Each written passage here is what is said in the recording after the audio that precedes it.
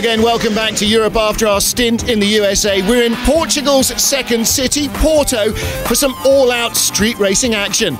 This track by the beach was created back in 1958, typical of its time, with drivers battling at high speeds across tram lines, between houses and over cobbled streets.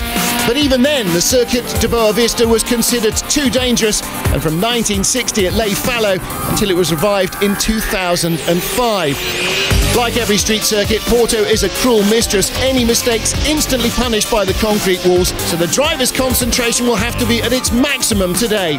It's a blend of very fast sections on the long straights, some quick chicanes, and the walled sections very reminiscent of the streets of Macau. And overtaking is difficult, so yesterday's qualifying was especially important. A good grid position here counts for so much.